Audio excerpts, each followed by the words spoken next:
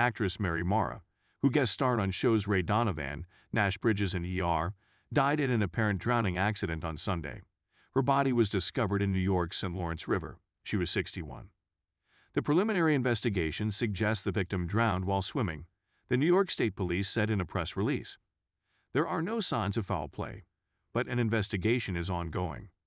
A rep for Mara tells Yahoo Entertainment. Mary was one of the finest actresses I ever met.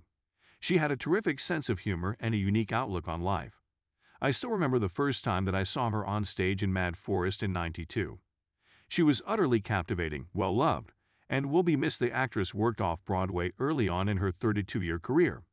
She made her feature film debut in 1992, starring in Love Potion, No. 9 alongside Sandra Bullock and Tate Donovan.